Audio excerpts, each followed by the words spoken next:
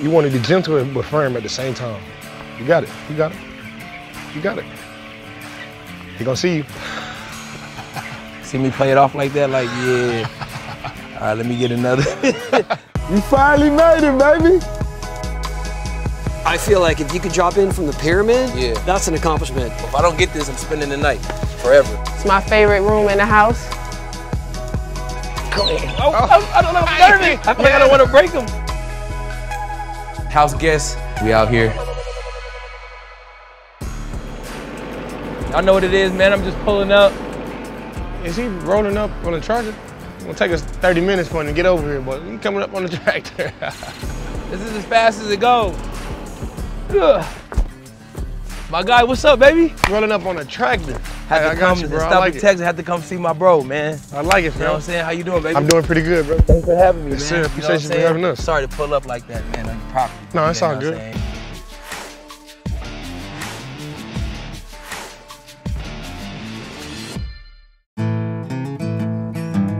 We are out here in Austin, Texas.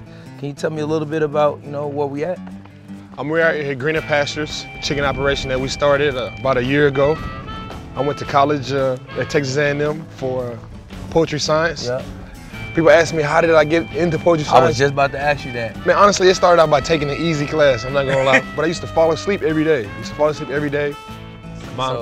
So you wasn't a good student in this class? I was a good student, but my professor, he made it hard on me. So he would wake me up and he would make me stand up and talk about, you know, the class in front of everybody. And in turn, I just really fell in love with it. It just hit me from there. It was like, yep, I'm gonna be a chicken farmer. Appreciate you, Dr. Farnell. Yeah, so we're gonna go in here, man, and see what's behind these doors right here, man, if you don't mind. We have a special guest, you know, that pulled up on you, man. You know,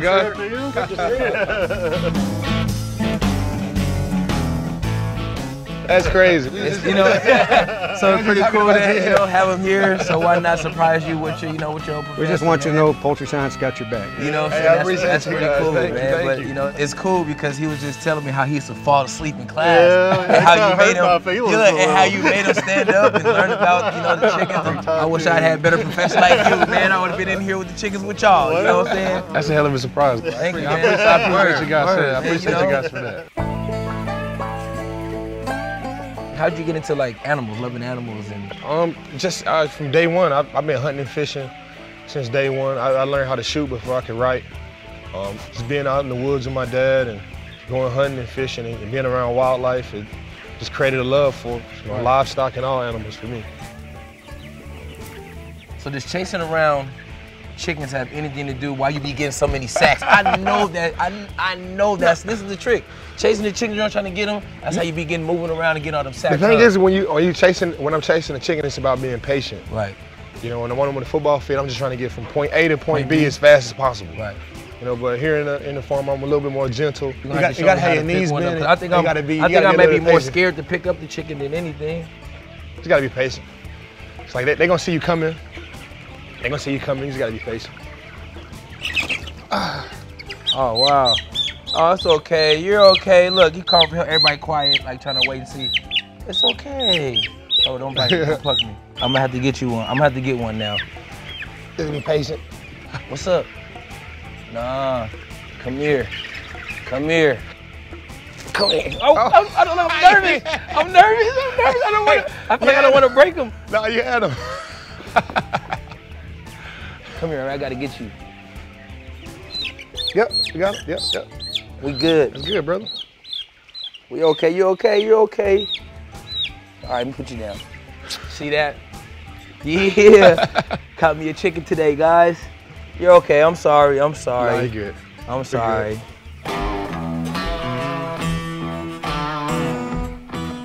This is Cameron. Yep.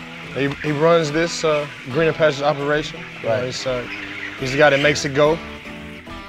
The welfare of the chickens is definitely really our top priority. Like if you took this into comparison with like a conventional chicken operation, these chickens have exponentially more space. This group size is never more than 2,000. Oh, okay, cool. So these birds are 3.5 weeks old, and at this point we typically start moving them out to pasture, assuming the weather conditions are right. It's an all natural environment. It's truly pasture raised.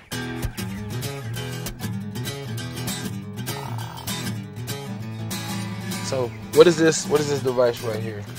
This is our watering system. So basically what happens is the chickens basically just come up to it and they just hit it. And they get the little sips. Exactly, and then they get the hydration whenever they need it. Right. And we have it running the full length of the house on both sides, so that way there's plenty of access for any bird that wants water at any given time.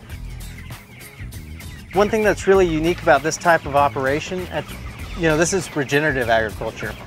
So not only do the birds get the benefit of what's out on the pasture, the land actually gets the benefit of the birds being out on pasture. You guys are doing your thing out here, man. This is pretty cool, man. You see they just napping and chilling together. Just yeah, they are good. Family, just chilling. This is pretty cool. I feel like a happy bird tastes totally different than a bird that's stressed out. Yeah, than a bird that's stressed out. We gotta get you something so you can taste them. They taste totally different. I gotta get some chicken. I'll taste some chicken. Can't wait to be that finger licking. That finger licking good chicken. I can't wait. Talk to me about how important it was for you to to build something like this. I didn't want like a chicken operation where we got we flooding birds in here and birds getting sick and got all type of diseases. I want a humanely raised operation. I got with guys Paul Price and Cameron and Dr. Farnell and all these guys that helped me create a wonderful chicken operation, and we definitely created a amazing humanely raised, pasture-raised product here, non-GMO, and I'm super proud of it. Nice, this is beautiful, man. This is awesome. So how'd you get into football? My very first memory of a football game, I just remember my dad like screaming, right? He was screaming. I'm like, man, I've never heard my dad sound like this. So I run in the room, and I'm thinking something's wrong. And I look at him, he's watching the TV, he's screaming because the Cowboys had just scored a touchdown. And I'm looking at the TV, and I remember everybody was celebrating and running all over the field and stuff, and I was like, I want to make my dad scream like that. I want to make my dad scream. I want him to scream like that for me. I had to be like 4 or 5 years old, and that's when my love for football began. Have you ever scored a touchdown? I scored a couple touchdowns. Yeah. So what was your feeling? What was your feeling on scoring your first touchdown, especially being a defensive guy, because it's hella hard scoring on defense. So when you got your first touchdown on defense, how'd you feel? Man, it's amazing, bro. I'm like, bro, I should be playing offense. I'm about to say that, because every person says that when they play defense, they always say, man, I should be playing offense. I should be playing offense. I'm like, man, did y'all see you see how easy I caught that ball and I ran? It's easy. I should be playing offense, and then for the next 2 weeks, you lob me in for coach, like, hey, man, put me on offense. It never works, but.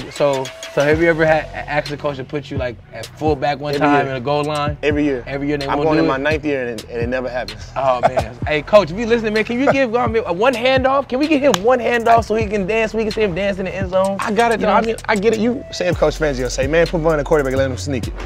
And I fumble the snap in the offense, the other team get the ball. So what? But look, then you back on defense. Then you back on defense. Y'all get it back on defense, coach, Somebody gonna lose their job after that. Nah, ain't nobody gonna lose their job after that. Well, listen, I got something for you, man. First of all, you can't come to somebody's crib and not bring them, a housewarming gift. You know what I'm saying, for me. But, when I played for the Denver Nuggets, guys, I got my jersey. Signed it to the Hall of Famer, Man, my God, man. I appreciate that, jersey, man. I don't know if you got, That's love, fam. Why not Denver? And, you play for Denver. So. This definitely going up in the basement. Facts, man. Yes, so I sir, just wanted to give you that, something you can have, Today has been awesome. Pulled up in the tractor. I mean, guys, come on, man. You gotta bring Von Miller a jersey. Appreciate it. Just paying attention in class one time. One time. I paid attention in class one time. And then look at it, you know what I'm saying? So it's been cool, man. Thank you. Thank you, guys. Appreciate you. Yep. Well, I'm gonna take my horse to the old town road. I'm gonna ride till you can't no more. I got the horses in the back. This is the perfect song for this.